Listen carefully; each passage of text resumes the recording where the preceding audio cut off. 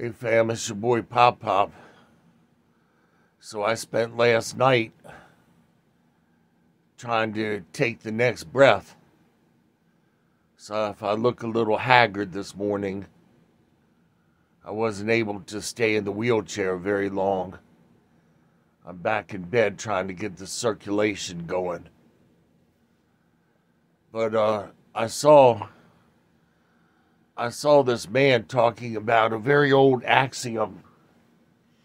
He said, hard times produce strong men.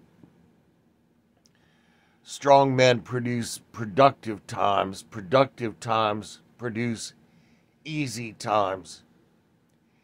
Easy times produce weak men.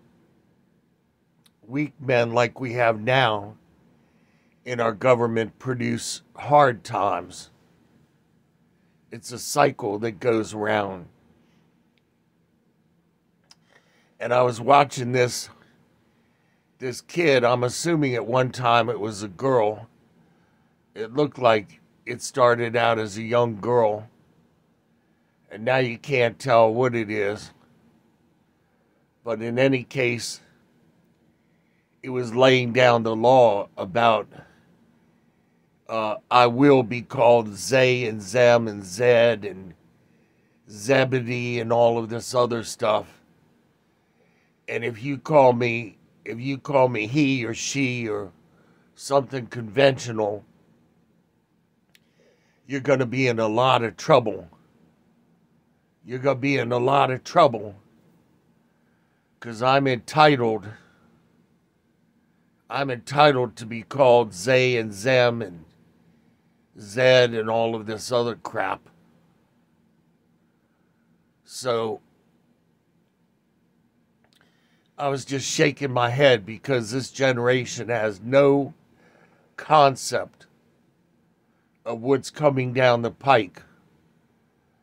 When Zay goes to open up the refrigerator one day and there's no food in the refrigerator and there's no gas to go to a job and there's no job because they went to the job and they laid down the law to all of the people at the job about their personal pronoun.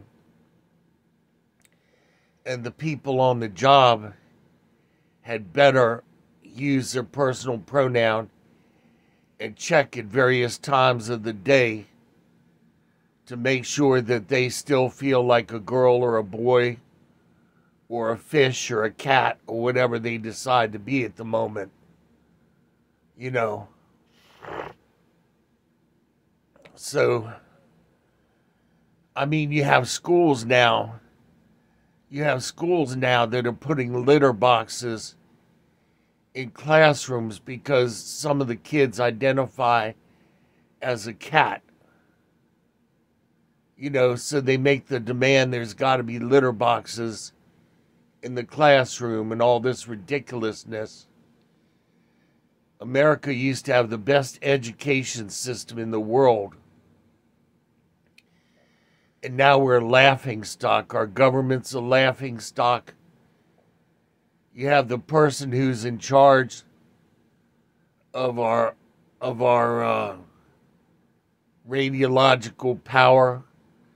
I don't want to use the wrong word and get banned. But the person is non-binary and a luggage thief and comes to work with clown makeup and a big circle of lipstick on their mouth and clown makeup and all this other stuff. In my day, we used to call that being mentally ill. And you didn't put that person in charge of a radiological stockpile, you know. But now they're like, well, if you identify as a zebra in a dress and you're non-binary and all of this other stuff, we need to hire you. It's not a matter of that you're qualified or anything. And then we wonder why everything has turned to crap. So I'm gonna tell you, fam. As someone who's the better part of a century old, I can see the train wreck coming.